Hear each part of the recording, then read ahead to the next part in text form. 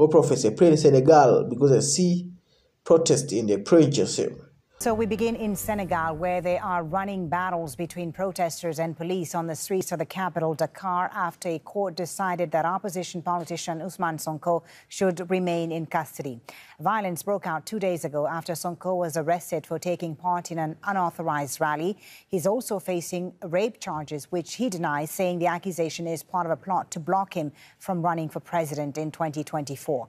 Let's bring in Nicholas Hack, who's covering these protests for us from Dakar. Quite some unusual scenes on the streets of Dakar today. Nicholas, tell us about what's been happening these past few hours.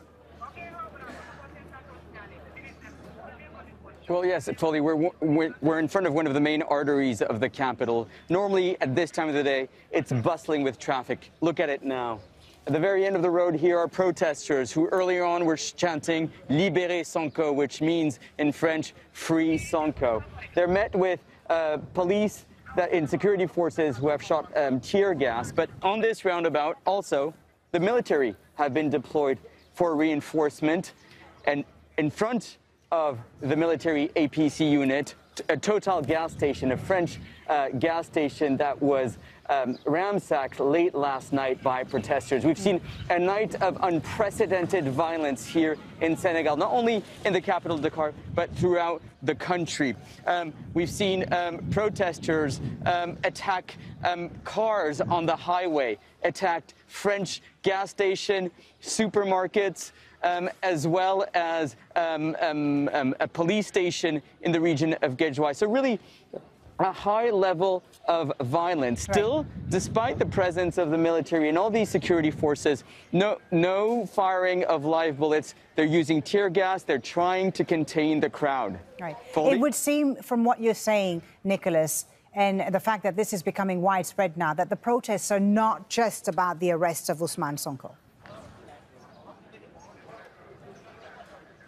That's right. I mean, it's not just about Sonko, because this country has gone through a very difficult year through the coronavirus pandemic. The government put restrictive measures, and that's very difficult for many of the protesters here who are day laborers, who rely on their daily income to go about their business. And when there was a curfew put in place abruptly earlier in the month of February, restricting movement at night, well, that put a lot of people without jobs. And last year, in fact, during the coronavirus pandemic, for the first time in decades, people in Senegal were reliant on food aid. So the coronavirus pandemic and the economic fallout of it has had a heavy impact on people. Now, President Macky Sall has called on debt relief to try to manage the situation, but it's more than that. It's really a feeling from protesters that they want their voices heard, that they feel that they're not being heard by their government. But there's also the political aspect in all this, and the fact that President Macky Sall has been accused of trying to stifle the opposition,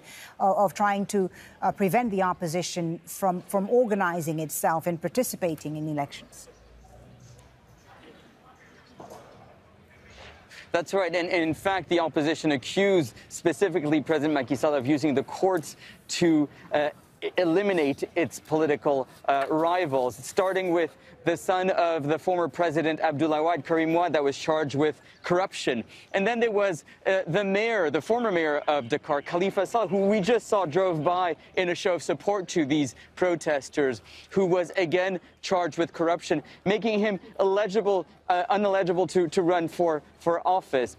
Ousmane Sonko is a political outsider. He describes himself as the anti-establishment candidate and politician. He wants to be the next president of this country. And he's been really attacking the president quite directly, accusing him and his family of corruption, of amassing wealth, whilst most people live on less than $2 a day. He accuses the government also of playing into the hands of France, the former colonial power, allowing French companies to operate freely, and not doing enough to protect ordinary Senegalese. So all those emotions are wrapped up in the protest that you see behind me. And in fact, you can see it in the chanting. It's not just free Sonko. People have been calling for dignity, simply put. Really a sense that they really want to they want to see some change in their political elite or the government, so that their issues or their problems are resolved by them. Foley? Nick, thank you very much for that update. Nicholas Hack with the latest on the situation in Dakar, Senegal, which we'll keep a close eye on here on Al Jazeera, of course.